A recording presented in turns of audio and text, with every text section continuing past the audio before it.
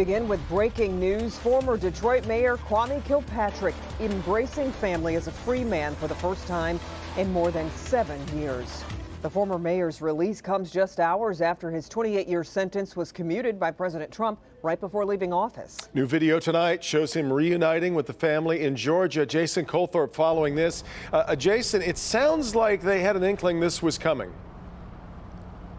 Yeah, they did, Devin. Sherry Gay Danyogo, who's worked with a member of the Trump administration for the last year on this, knew earlier this week, but they've all heard this story before, right?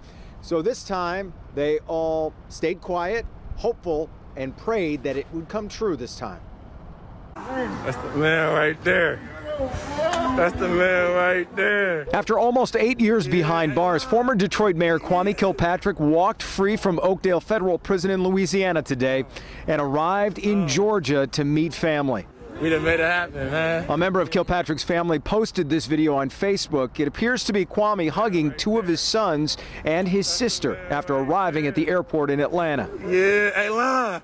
Yeah. I saw a boatload of text messages and calls, and so I knew it had happened, and I was just overwhelmed. Former State Representative Sherry Gay Danyogo has been waiting years for this day. She helped push the effort forward last February when she personally delivered a letter to President Trump asking for clemency. If you're connected to the city of Detroit, if you understand the people of the city of Detroit, you understand that people feel like, number one, his sentence was excessive to begin with. He paid a debt to society. He served 7 years.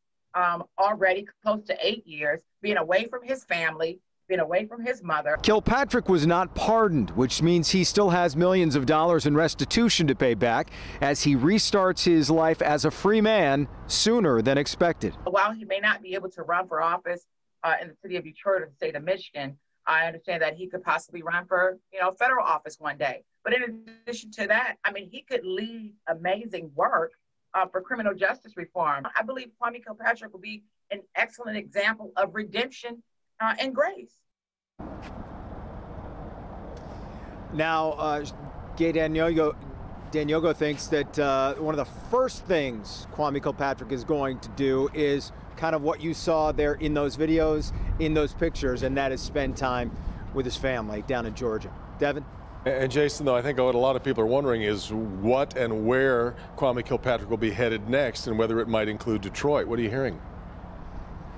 We haven't heard anything about that, but we might be able to get the answer from the man himself. I am hearing that he's willing to talk to the media very soon, so stay tuned. Yeah, you bet. All right, Jason, we've got much more on the Kilpatrick commutation on clickondetroit.com, including a timeline of his rise and fall, a look at where the key people in Kwame's life and career are now. You'll find it all on the homepage.